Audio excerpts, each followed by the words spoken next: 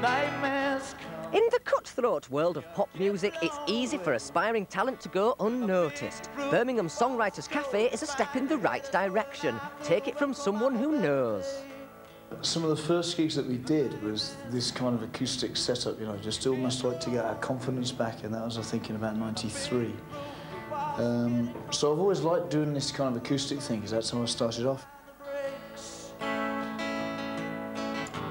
When you're giving everything away, everybody lets you pay. You're saving up for a better day, seeing things in a better way. When you know you got to live, but there's nothing you won't give. You hear the phone and I let it ring every Monday morning.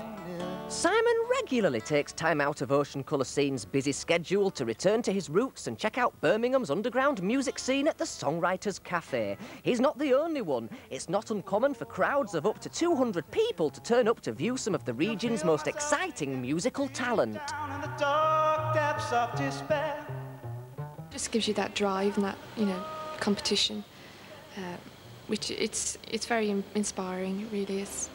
And every night brings me Up to a dozen performers of all abilities can be found here every Sunday. The cafe provides a unique environment for artists to play new material to an appreciative audience. Paul Murphy set up the cafe and sees the city's community of songwriters as something to be nurtured. A song isn't really born until it has a public performance. I started playing the Songwriters at the very beginning, and it's grown and grown to this, and it's a brilliant showcase. It's a wonderful opportunity to be able to play to a wide spectrum of people, obviously, because the audience is so varied. It's a nice atmosphere. You feel relaxed. Sometimes you feel the audience feel just as important as the actual performers. So tell me, How does it feel? Does it hurt now? 'cause I feel good. Well, how does it feel? Does it hurt now? 'Cause I feel good. Well, how does it feel? Does it hurt now? 'Cause I feel good. Who would have believed that audiences of over 200 people on a Sunday afternoon would gather for 4 hours to listen to original material?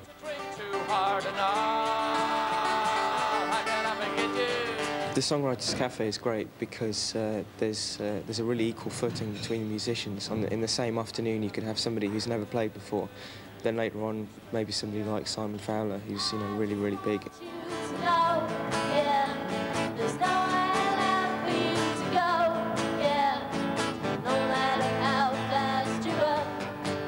I think that we've got a heritage in this country that, you know, without blowing our own trumpets, we should all enjoy. And this is an example of people doing exactly that.